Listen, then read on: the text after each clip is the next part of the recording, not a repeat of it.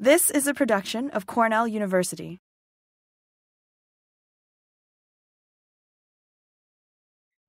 All right, good afternoon, everyone. Today I'm going to be talking about breeding for weed competitivity in naked organic barley. What is naked barley? Naked barley is simply barley when harvested, the hull falls off the grain in a similar fashion to wheat. We are currently breeding it in the organic context, and so we're trying to develop different ways to evaluate it in New York State. Three methods that we're doing this is doing acre grow-outs for marketing, diversity panels, and regional yield trials, which I'll go into more detail. Some of the big challenges associated with growing naked organic barley with New York include food and malt standards, disease pressure, and a lot of agronomic pressures from the New York State environment, and especially ones that are relevant to organic conditions. One important organic condition factor is weed competitivity, or WCA. Weed competitivity is defined as an ability for a crop to tolerate or outcompete weed pressure. It's a significant problem in organic systems because obviously they don't have as much access to herbicides.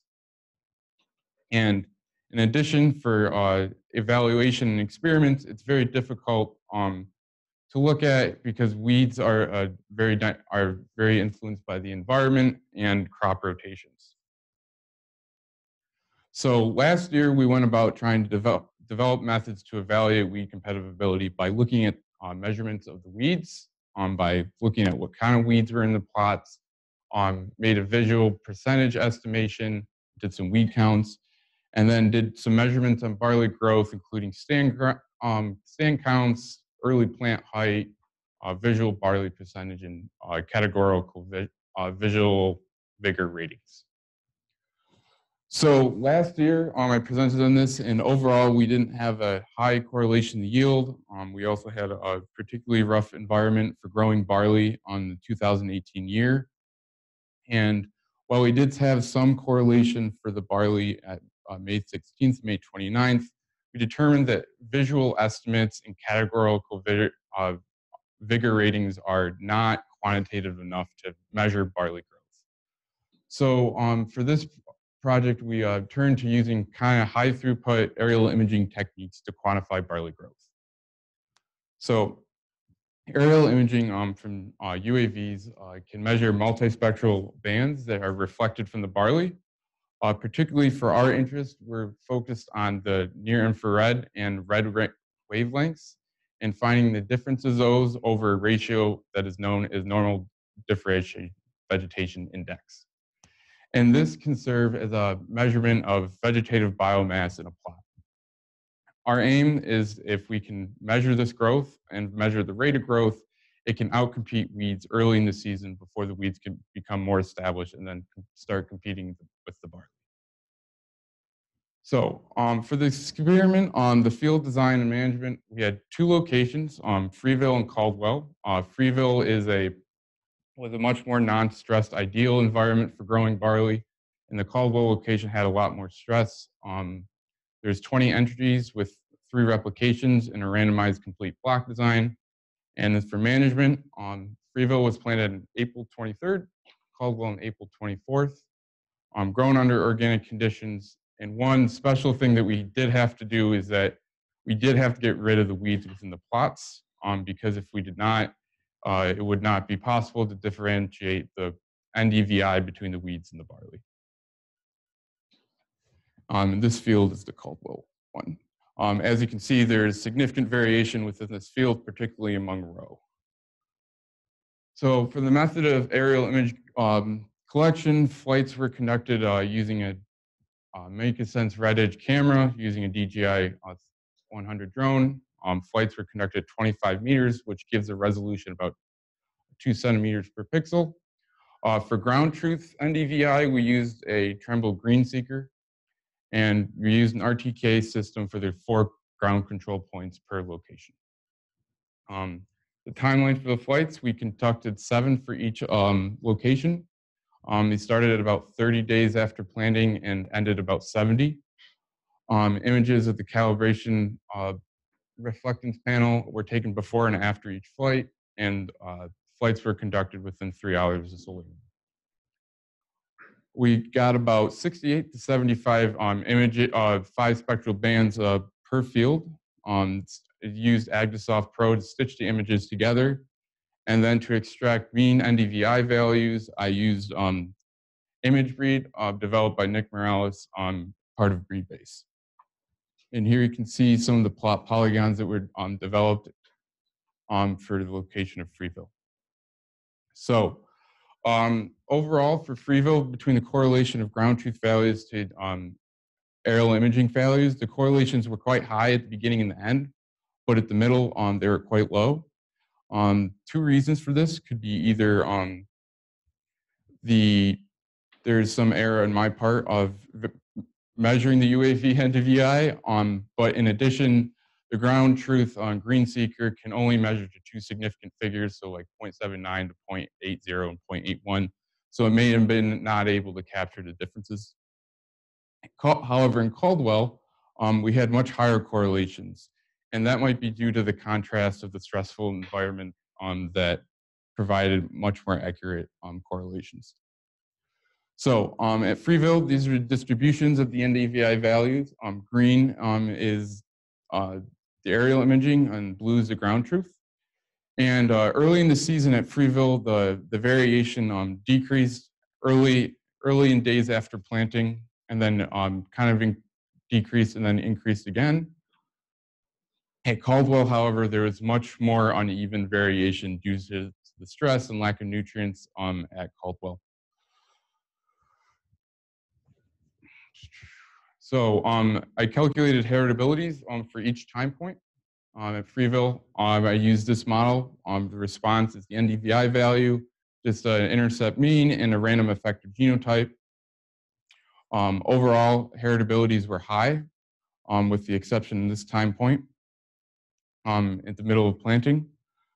And in Caldwell, I used this model with the only addition is I used a fixed effector row to account for the significant row effects I mentioned earlier, and heritabilities were quite a bit lower. In terms of correlations to other traits, yield, there's only about a 0.52 correlation for the later days after planting. Heading date, there was a correlation for the early growth, which would make sense. If you have higher vegetative growth earlier in the season, heading date will be higher. Surprisingly, there is no correlation for height that could be captured by the aerial imaging, and there were some correlation to the diseases of spot blotch. For Caldwell, there was a significant correlation for yield. Heading date, there was not much. In this system, the correlations were able to capture height differences, and there was some correlation to spot blotch.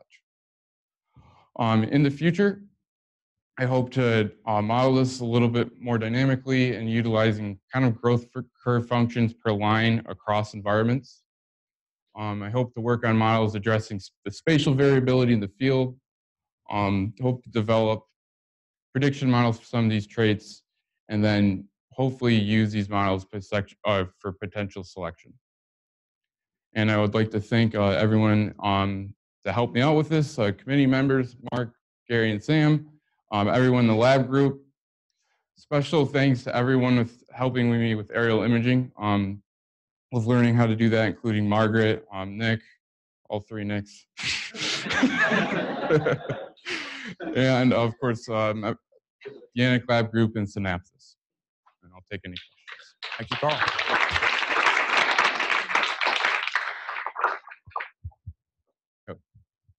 So if part of what you're getting after is competitiveness with weeds, yeah. Why did you choose NDVI versus looking at like plant height or canopy coverage as your phenotype? So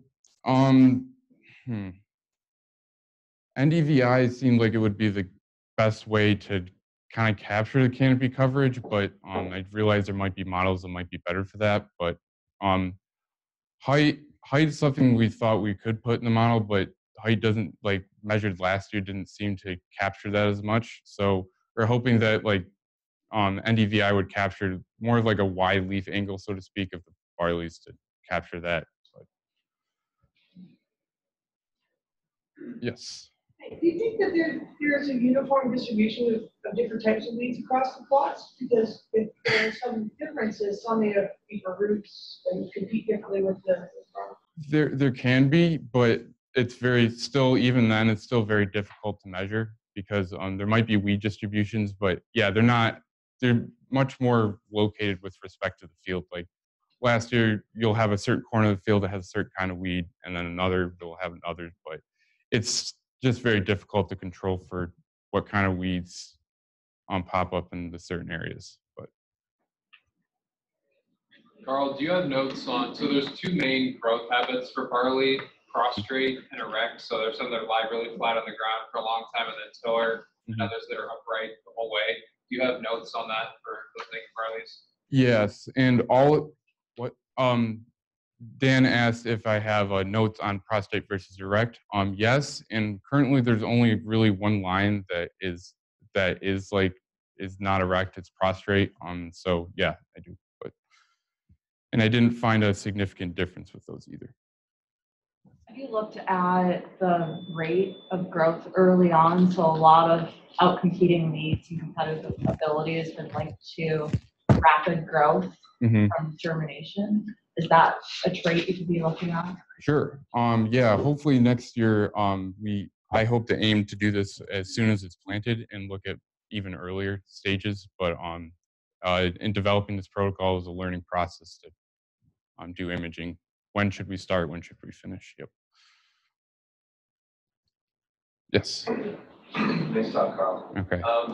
What was the nature of the stress between the two locations, and was it intentional? It was not intentional. That's what came out of the field. It's not intentional in that, but these are how organic fields can be. But probably the most probable cause for the stress is probably nutrient availability. I mean, these were planted at the same time. So it was probably nutrient availability at the culpable location. So did you look at soil type or anything like that? Or? I haven't gotten into that yet, but I would like to. All right, if there are no more questions or from Zoom, please join me one more time in thanking Karl. This has been a production of Cornell University, on the web at cornell.edu.